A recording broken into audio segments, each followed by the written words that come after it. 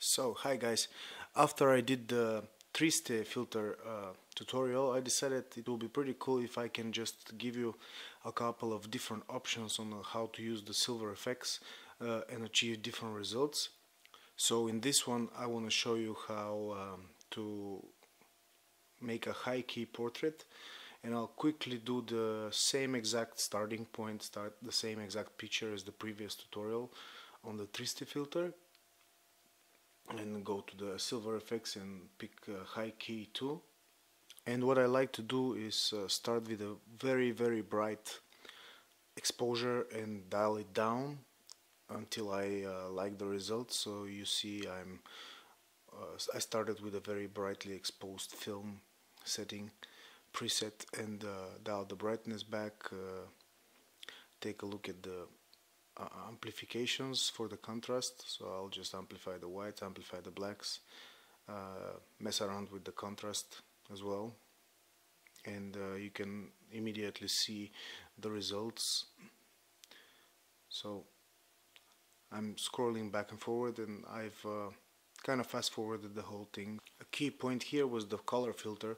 I clicked on blue, so all the blue in my picture rendition will be gone, and that's why the sky disappeared, and it's just a simple white, but at the same time the main subject in the picture stayed, and it's very visible, it's very contrasty, it kind of pops out of the picture. So that's what I'm going for with this look. We're looking for a high key portrait, and it needs to be very bright, so I'll just keep pushing the brightness up.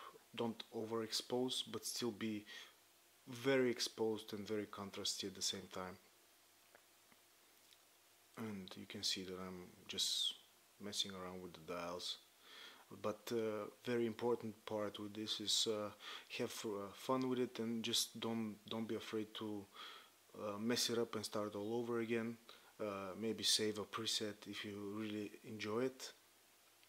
Share it with me so I can take a look how it works on some of my photos. Another thing that I wanted to say as you are watching me kind of tweaking this photo is NYX software is a great company, and the products that they make are pretty much the things that I love working with as a preset filters in Photoshop.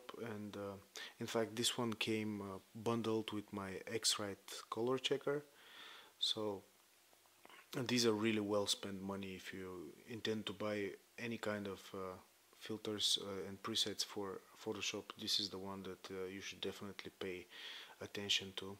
So let's take a look at the settings. Brightness at 41%, the contrast is at 52, and the whites are pretty amplified, blacks. The soft contrast is a little bit high.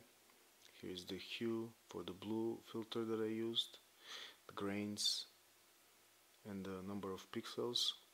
Sensitivity is very important part, so pay attention to this one as well. You can pause the video and take a look at them, or duplicate the whole thing. The levels and curves are pretty much set from the filter that I used as a preset for the film, and this is the end result. So what I'm gonna do is adjust it, make it a little bit brighter. So I'm almost losing the hair, and this is the adjustments for the levels of the Photoshop.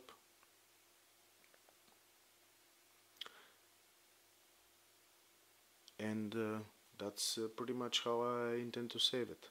I hope you enjoyed that video, and I hope you will watch the rest of them, the rest of the tutorials for the presets, for the silver effects, and definitely check NYX software that's owned now by Google for your preset needs in Photoshop. Thank you for watching.